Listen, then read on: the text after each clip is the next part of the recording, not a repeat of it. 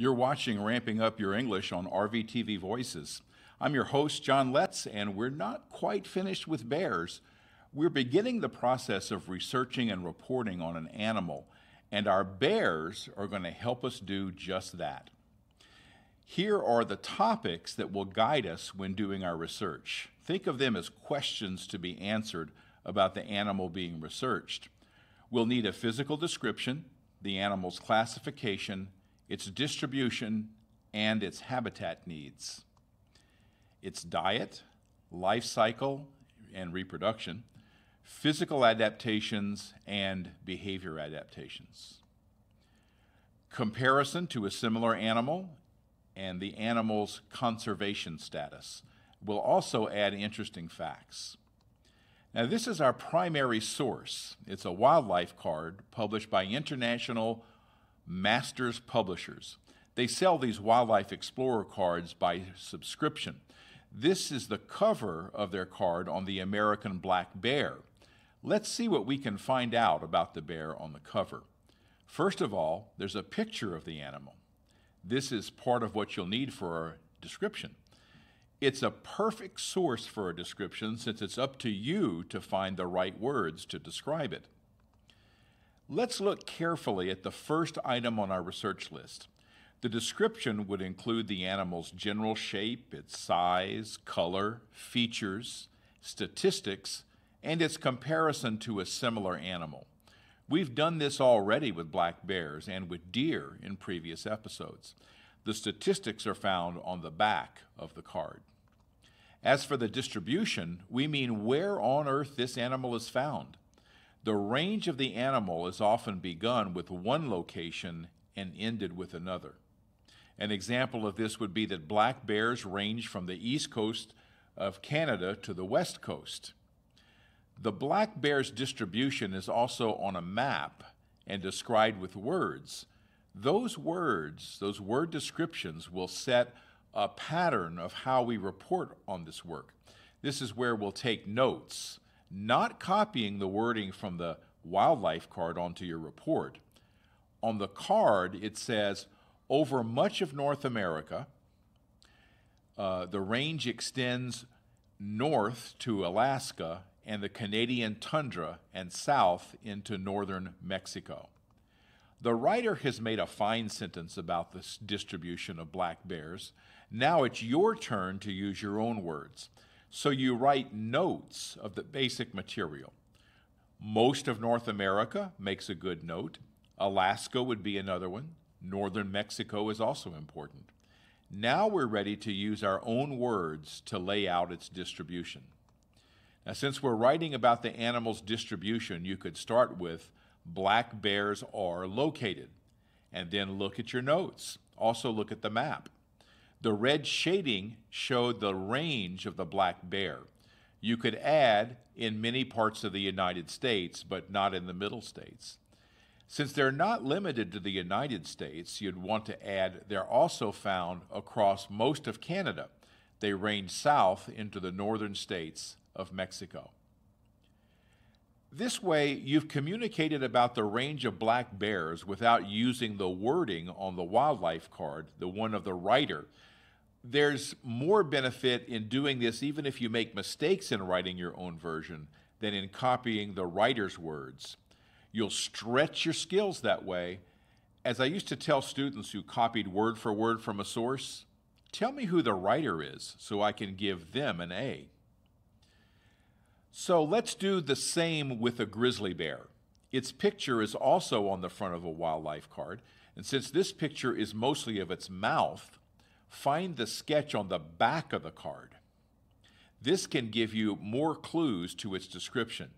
The statistics are right on the side, as you can see. For its distribution, look again at the front of the card. In the right-hand corner is a map and some words. Again, you'll want to read about the range and take notes. The card says, found in western North America, in national parks and mountains. Large populations only in Alaska and western Canada. Hunting since pioneer days reduced numbers dramatically. Now you want to note western North America, national parks, and mountains. Add Alaska and Western Canada. I've enlarged the words that you would write down as notes. Now, look again at the map down in the corner. Do you see how different this is from the one of black bears? The red shaded part starts at the Rocky Mountains in the United States and ranges up to Alaska, covering some provinces in Canada on the way to Alaska.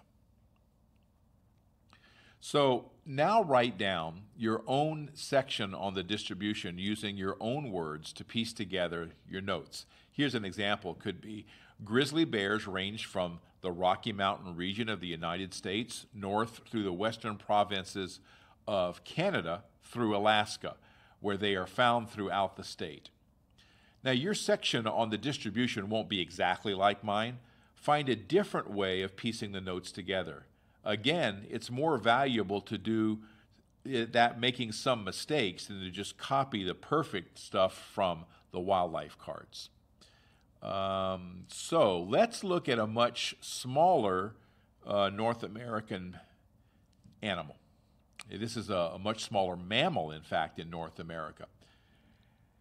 So let's look at this. These mammals are also an interesting range distribution. Otters are known as animals that like to have fun.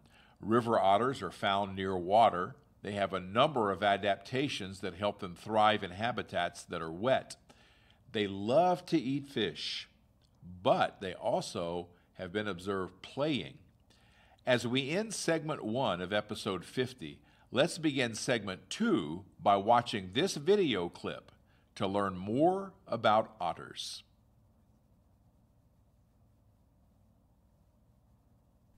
This is a river otter. River otters are known above all for their playfulness.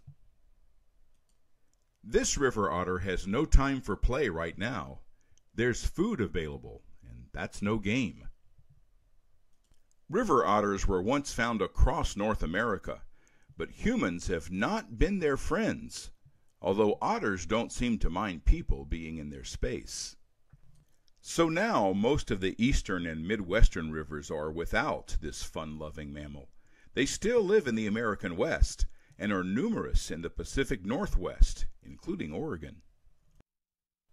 This river otter has a name, Nestle.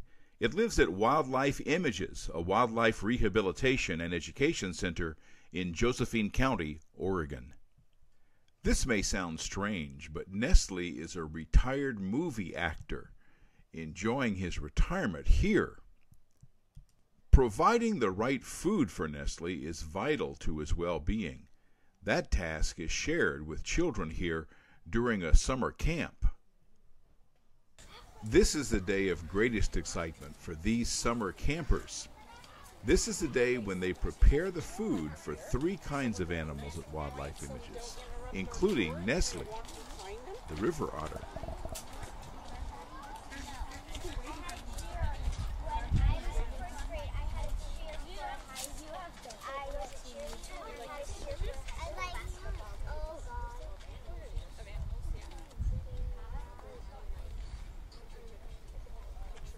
The camp teacher and several volunteers lead the kids to their favorite activity.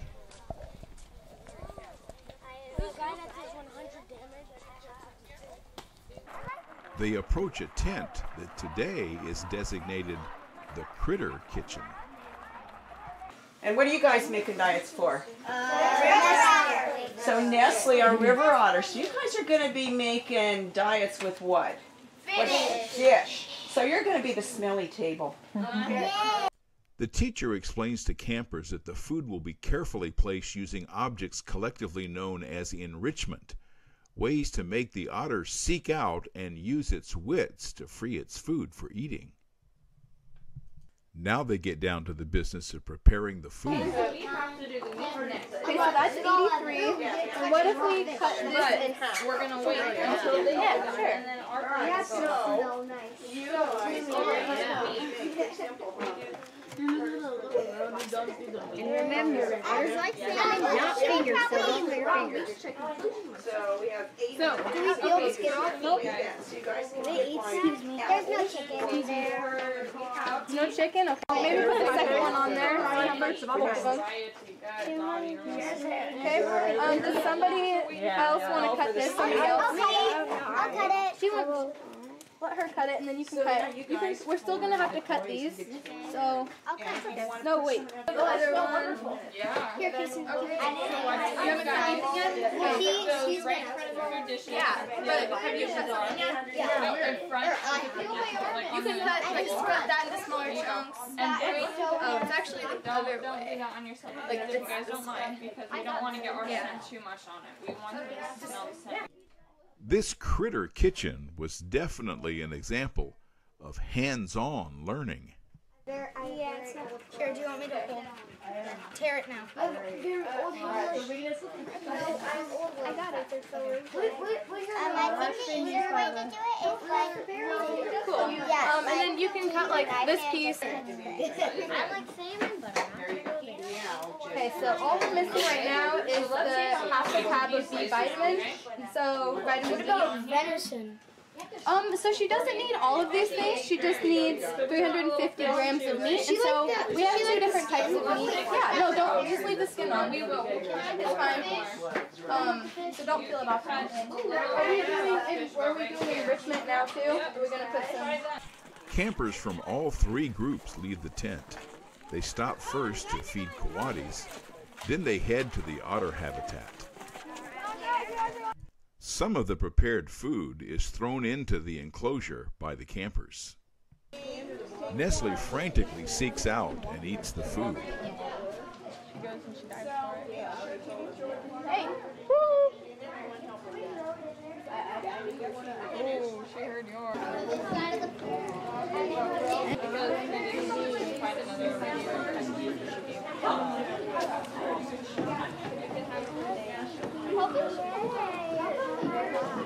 Out of there. Oh, she got something. Yeah. She finds food in an enrichment. I don't know.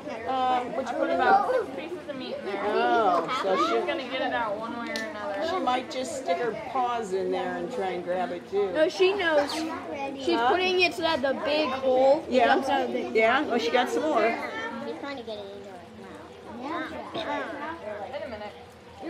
Yeah, we want to see her get the stuff out of the enrichment. See how her brain works. Huh? No one brings food to these river otters. This den is located in the San Juan Islands, surrounded by the Salish Sea. While not a river, this body of water provides a rich habitat where food is abundant. And although it's a sea, these are not sea otters, they're river otters, a different species. This rocky den comprises a mother and her pups. Now, river otter litter consists of usually from 2 to 5 pups. This one appears even larger.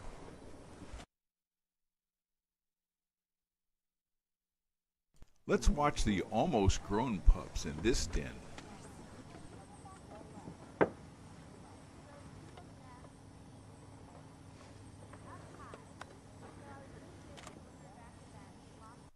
River otters often make their den in abandoned homes of other animals, especially beavers. This rocky den provides ample protection. I think one of them's peeing.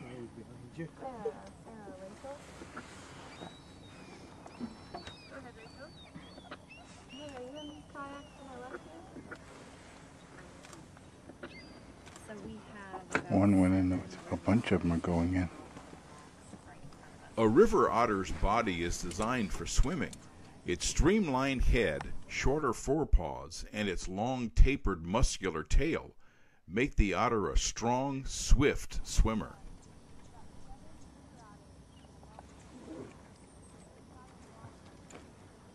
I like the come out of the hole. That one's not so sure. Their longer hind legs and webbed feet make for less than graceful land movement, but serve them well in the water. Watch what happens when this otter spots the splashing of a fish. A river otter's teeth are sharply pointed to grab and hold on to fish, and apparently to take it away from another otter. Back in the water for one, while the other munches down on the fish it got from its brother. Still enjoying its morning snack, the otter goes back where it's most at ease, in the water. Hopefully more scenes like this will play out in our natural environment.